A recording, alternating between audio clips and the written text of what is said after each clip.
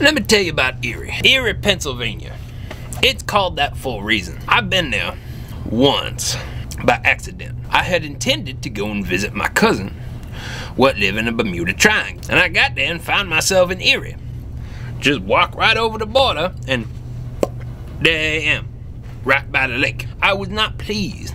Ain't nobody pleased to find themselves in Erie. Let's get into the etymology. The word Erie started slightly differently. It started as the word error, and then people from Philadelphia, as they do from time to time, get magnetically drawn to a place. And they was, for whatever reason, magnetically drawn to the northwestern corner of the state. Wasn't nothing there, just end of state water. That's it. That's Erie. Or Erie. And these Philadelphia people, they say, I'm gonna go up here, I'm gonna see what's going on, I'm gonna bring a hoagie with me. And they arrive, and everything seemed wrong. Everything seemed wrong to them. It was just a little off, just a little askew. There was a lighthouse, but ain't nobody living there. There was fish, but they was walking on land. There was chickens, but they had government. You understand what I'm saying? Everything just seemed a little off about Erie at the time. So these Philadelphians started talking about, this ain't right, this ain't right, there's an error. Can't eat my hoagie where there's all these errors. So they started moving south. Where they go south? Oh, Pittsburgh. We's in Pittsburgh know how to talk.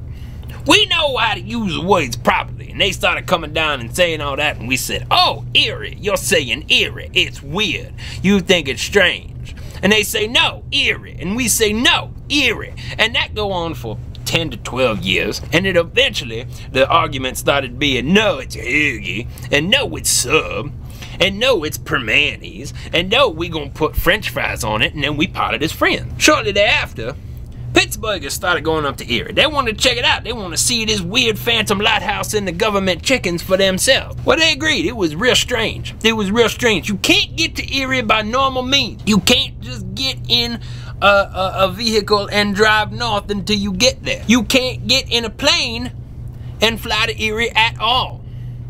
As soon as you get above a certain altitude, Erie no longer exists. You gotta get in your car and you gotta drive west for about half an hour, and then you gotta turn around like you gonna go home, but you know you ain't going home. You gotta hold that in your heart.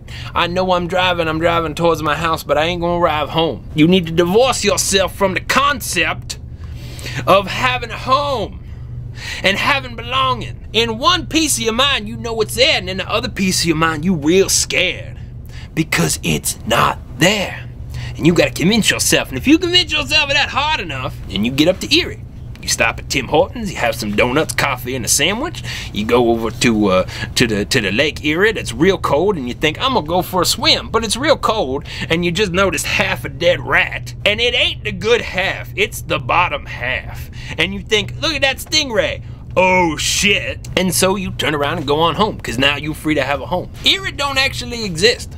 Erie is a state of mind in a broken, filthy mind.